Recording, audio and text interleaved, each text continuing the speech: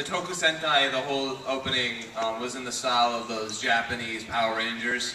I'm a freaking weeaboo, so of course I would want to make tribute to that. But weeaboo! But no!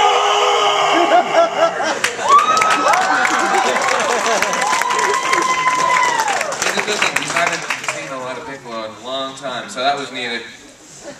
But yeah, so that entire thing is a tribute to Japanese Super Sentai.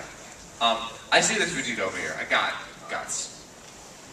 Have any of you ever had the chance to meet the English voice actors, and what have they thought of your work? We've met a couple of them. I can mention the ones that have openly spoken. We've met Kyle Hebert. He's an incredibly nice guy. Yeah, he's an awesome dude. Yeah.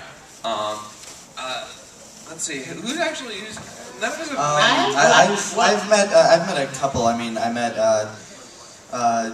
Kyle Hebert, and I've talked to both Chris Sabat and Chuck Huber online a few times. Yeah, I've met Chris Sabat actually, and he really liked my Bulma on the show, and Chaozu was really cute. So yeah, that was nice hearing it from him.